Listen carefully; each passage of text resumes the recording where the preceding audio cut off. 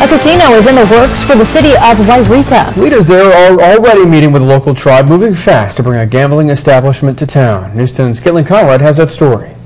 The landscape of Yreka could be changing if plans for a new casino get the go-ahead. Tribe has a number of different hoops that involve getting to a casino. The part with us is to enter into an agreement.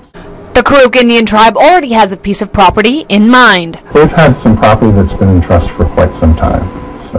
Right now, the tribe is working to finalize an agreement with the city of Yreka. We need to talk about the different services that the city would provide, the impacts of the casino on things like our streets and water and sewer, police services, that sort of. If all goes as planned, the tribe wants to build on a site off Sharps Road, just above the fairgrounds. Tribal leaders are already interviewing prospective developers.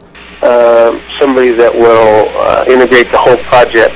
While plans aren't finalized, Karuk leaders say they're looking to build a 75,000 square foot structure, complete with an 80-plus hotel room. Talking probably 200-plus jobs. The emphasis has been to hire locally.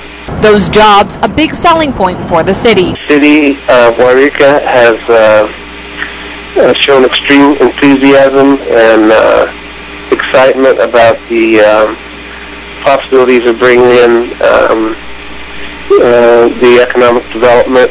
The casino would become a mile marker along I-5. The closest casino south of the location, Rolling Hills. The nearest to the north, Canyonville. If Karuk gets the go-ahead, it could also create some major competition for the Coquilles gambling establishment in the works for Medford. But the tribe still has a long way to go. Has some other hoops that they have to jump through with the state and federal government. Covering more news in Yreka, Caitlin Conrad, News 10. If you live in Siskiyou County, keep an eye on your mailbox. The Karuk tribe is looking to get your input and even plans to hold a contest to decide on a name for that casino. So do you think a new casino in Yreka is a good idea? For News 10 on Facebook and let us know.